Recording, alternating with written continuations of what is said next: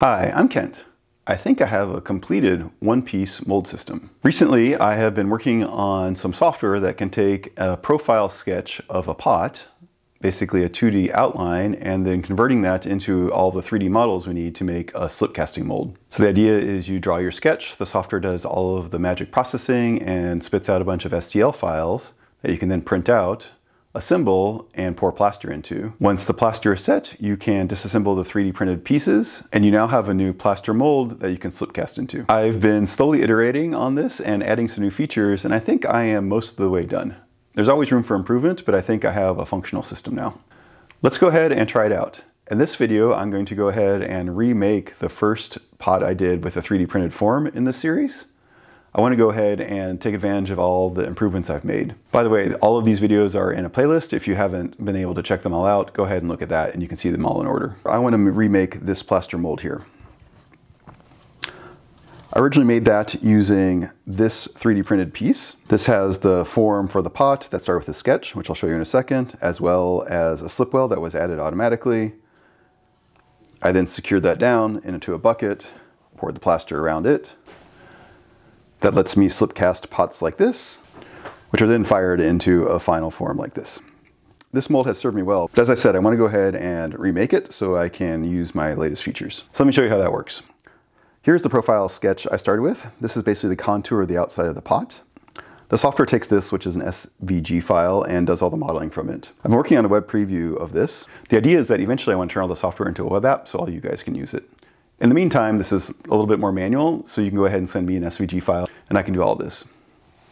Anyway, so this is web preview. So this basically takes that sketch and then revolves it so that we can create the form. So this is what the pot looks like. If we wanted to, we could say modify the foot. So here I made the foot crazy big for some reason. So we can reload this and the outside looks the same.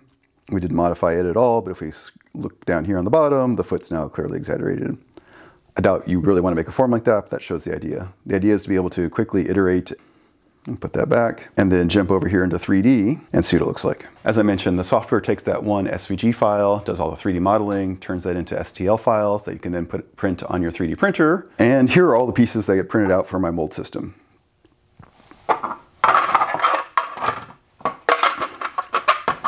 We'll go through these one by one. First up, this one probably looks the most familiar. This is the inner mold. It is very similar to this piece. I've made a few small improvements. One, I rounded off the corner here so that the top of the plaster is a little bit better. I also added a little ring here that we'll use to connect all the pieces, and you'll see all of these brass pieces. These are threaded inserts. The original model didn't have any of that. We had to silicone it down. So the software went ahead and took the form and scaled it up. What I want you to draw is actually the final pot size, so it's actually this size here. And the software then takes your clay shrinkage factor and scales it all up, adds the slip well, everything else that we need, again, all automatically. If you want, you can go ahead and use this as is. All these are separate STL files, so if you upload the SVG file, it'll go ahead and process these, and you can basically ignore all this and just put this in a bucket or build some coddle boards around it. The way this prints is actually like this. This is the way we're going to pour plaster into it, even though it's upside down. And the idea is that we can have all of the rough surfaces from the supports on the inside. So I did print this with supports. I went ahead and removed them. But that means this outside surface here is basically as good as we can get. There's fewer artifacts from the printing by printing it this way. And just one quick note, you'll see some artifacts in this. I've done that on purpose. I'm kind of liking the style of the 3D print. If you want, you can go ahead and print this on finer settings and go ahead and prime it and sand it. I recommend this primer here. It's used for cars, so you can basically put it down. It's relatively thick. You can then sand it down and it smooths things out relatively nicely. You can then progress through a bunch of sanding grits and go ahead and actually get a nice polished surface. But as I said, I'm kind of running with this 3D printed look for right now.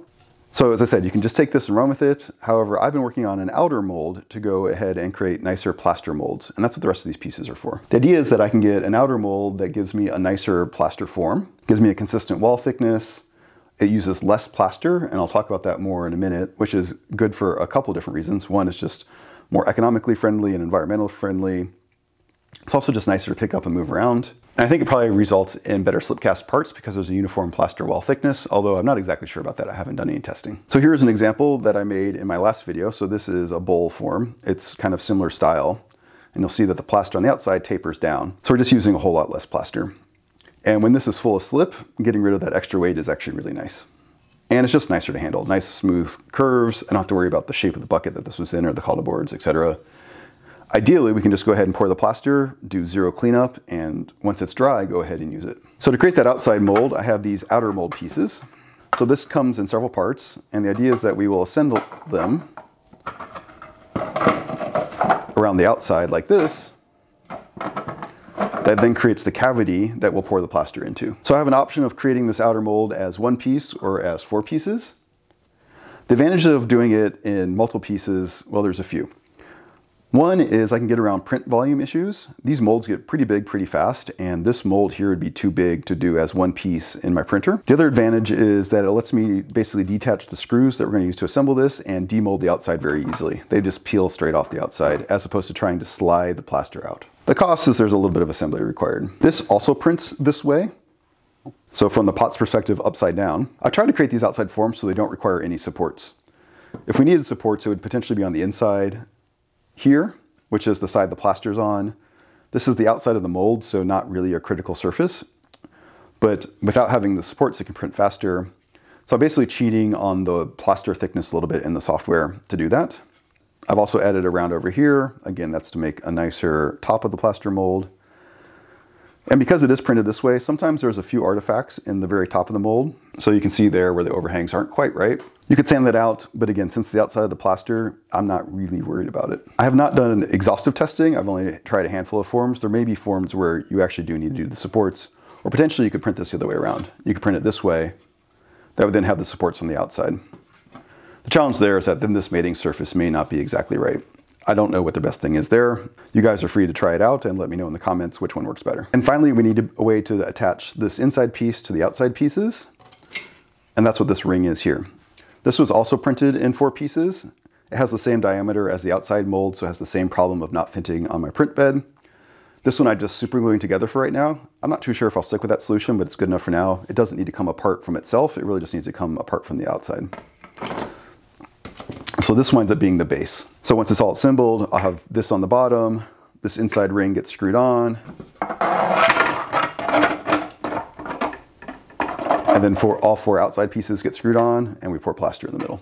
So this is all the pieces of the mold system. So let's go ahead and assemble that. So as I mentioned, there are these threaded inserts for mechanical fastening, and I've been using a rubber gasket to make sure it's plaster tight. This stuff right here, it's basically a neoprene rubber that can go down. It has adhesive backing. It's meant for like weatherproofing. And this has been working well to hold back the plaster. To go along with the rubber gasketing, there are actually features in the 3D print itself. So there's a little bit of a lip right here on the plaster side and then a recess. The gasket fits down in this recess, basically right over the threaded inserts.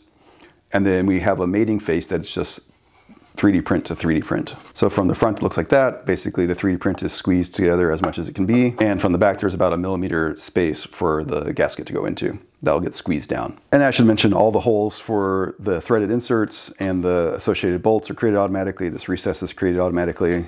These flanges on the outside are all created automatically. Everything is generated from that initial sketch. That's the magic of using the system. All right, so that's all the pieces. So let's go ahead and do an assembly. So first, the gasket for the outside. So as I mentioned, this is sticky on the back, so just go ahead and put it down. Make sure it's not on the mating face, it's back in the little recess. Run it around. Just kind of bend it around the form.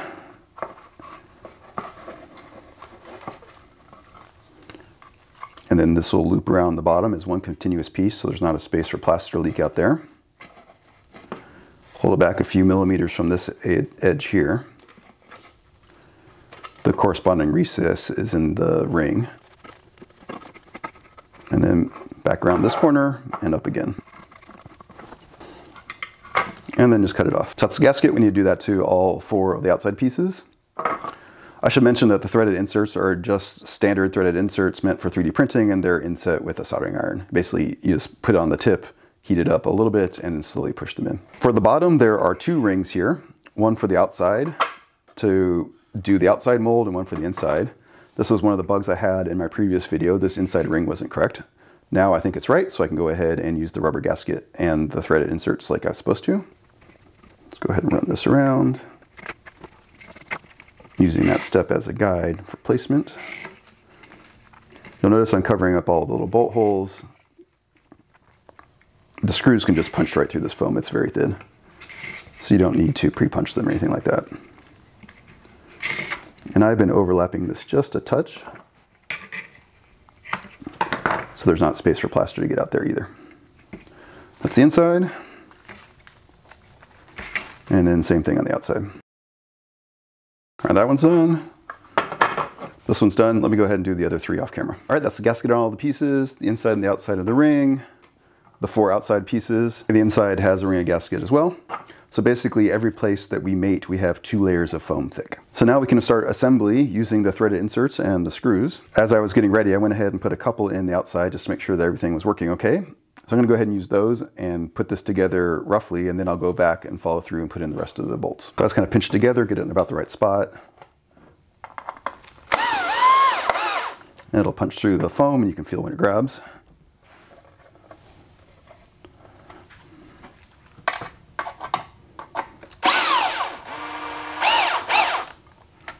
And I don't want these snug down all the way yet. I want to use the ring here to help with the alignment.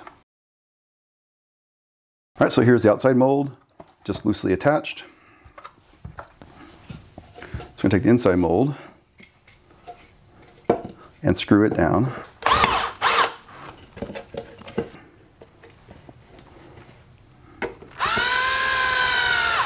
That's good, so I'm going to go ahead and do the rest just a little bit. All right, perfect. So this was one of the bugs I fixed. Last time I had to silicone that down. Now we can attach this assembly to the outside. And another bug I fixed was before I had it aligned so the seams matched. I didn't like that, so I want to be able to rotate it offset. All right, there we go. I have one screw all the way around in each segment. So that means now the alignment should be pretty good. So quickly I'm going to go around and put in the rest of the screws. All right, and that's the rest of the fasteners. Again, it may seem like overkill, but they actually go in really fast. Once everything's aligned, they just kind of sink right in. It's only those first few, getting the pieces in the right spot. It's a little bit tricky. So I'm gonna go ahead and snug these down the rest of the way, and then we can reset and get ready to pour plaster. All the bolts are tightened down. You have to be a little bit careful not to tighten them too much. The 3D print can be a little bit brittle and you don't want to crack it.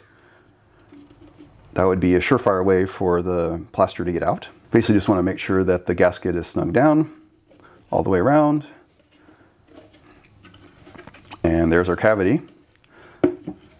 Since the software is doing all the modeling for us, it can also do all the plaster calculations for us as well. So this here will take just over 2 liters of plaster. And in contrast, my old mold took 3.67 liters. So we have a significant saving by using this outer shell here, even though it's almost exactly the same form on the inside. So that's a big difference. So for the 2 liters of volume, it goes ahead and calculates how much water I need and how much dry plaster I need. It does a little bit of rounding up so that I make sure I have a little bit extra. So I'm gonna go ahead and mix this up now. So I'll take the dry and put it on the wet, let it slake for 3.5 minutes. I'll then mix it for 4 and pour it in. Here's the plaster all mixed up. Now we pour it in.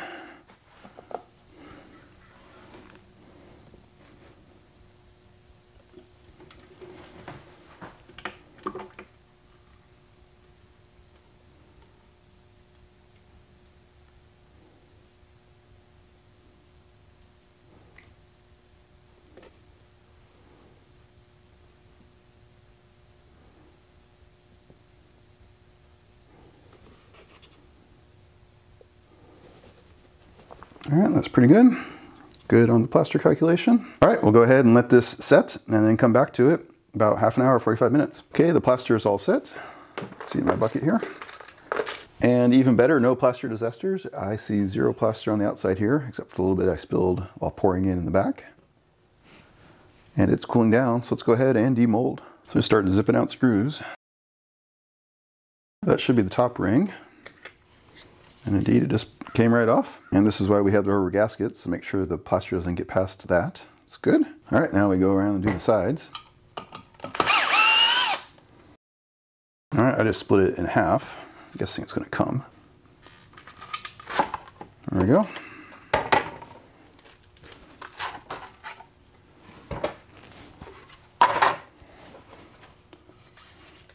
So there's the outer mold. Looking really good. All right, so now we can see if we can get the inside mold out. This one's usually the harder one.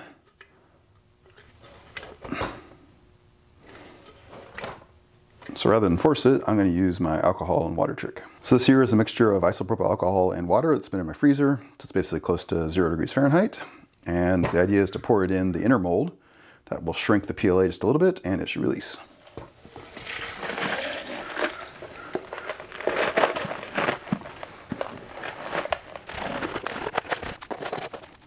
All right, I just filled that all the way to the top. I'll let it sit for just a couple minutes. Ice is starting to melt, so it's pulling the heat out.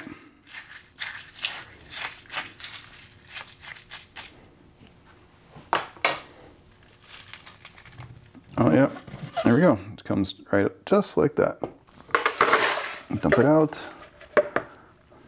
And now we can reuse this. And there we go, we have one brand new mold. So the top here is nicer. Still have a little bit of flash, kind of the plaster going over, but I rounded it off so it's nicer to handle. Be able to just run a putty knife over it real quick. Smooth it out a little bit more. And then the bottom edge here.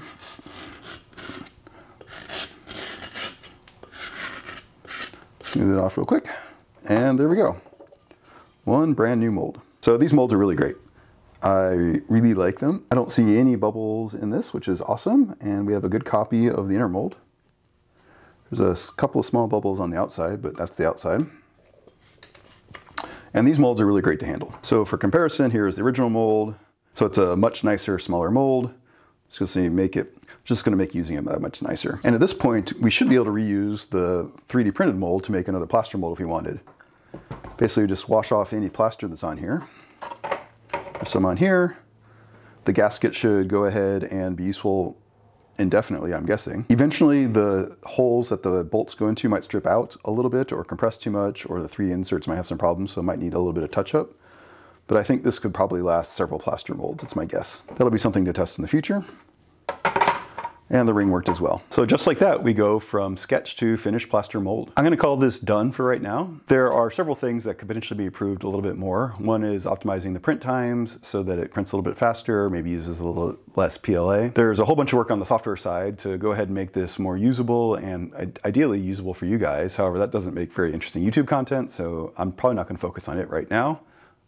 However, if you do want to use the software, do sign up to the waitlist that's in the description and feel free to email me an SVG and I will go ahead and give you the STL files back. That's my solution while I'm working on making the software a little bit more user-friendly. And we still have limited print volume for the inside mold.